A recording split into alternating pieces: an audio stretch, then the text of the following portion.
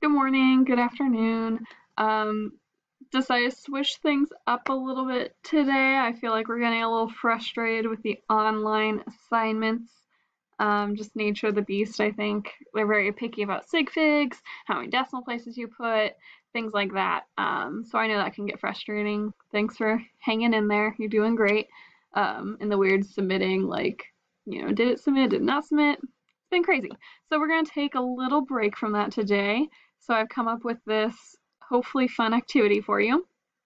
Um, if you look on Classroom, under classwork, you'll find classwork 3/25 Marty Mole cookies. And there's kind of instructions here for you.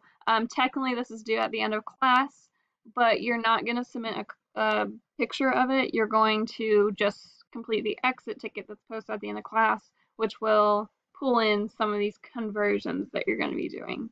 So there are two things here, his original recipe and a student recipe. The original recipe looks like this. If I scroll to the top. Okay, so Marty Mole has used weird units that we aren't used to in the kitchen, like 135 grams, 7.167 times 10 to the 22 particles, 5 milliliters of ginger, like weird units. Because he's mole and he's metric system. It's funny, okay? Your task is to basically convert into units that we would see in the kitchen: cups, teaspoons, number of eggs, things like that. You're also converting temperatures from Kelvin, which is a science temperature, to Fahrenheit, which is what we are used to here in America. And you'll be filling in those conversions here. Okay, so a lot of these conversions up at the top with the ingredients, they will carry into the procedure. Here's copy and pasting from there. And then, of course, there's the Fahrenheit temperatures that you will also have to convert. And you'll also be converting, I think it's days into minutes. So that'll be fun.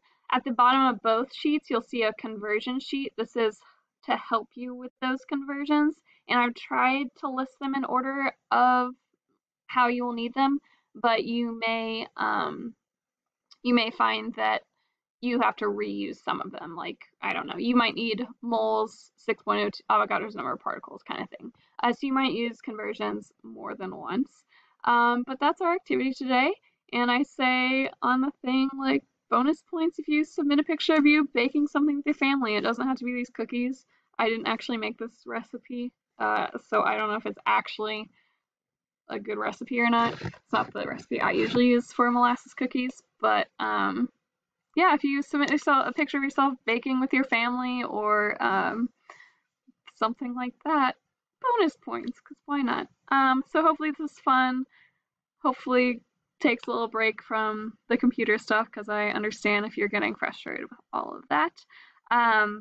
You can print this out or do it on a separate piece of paper. Either way, you don't really need to be like on the computer the whole time, but still be sitting near your Chromebook so that if I make an announcement on GoGuardian, you see it, and so that you know, like, when the exit ticket has been posted, so you can complete that for some points. Message me if you have any questions. Hopefully this works out well for you. Have a good day.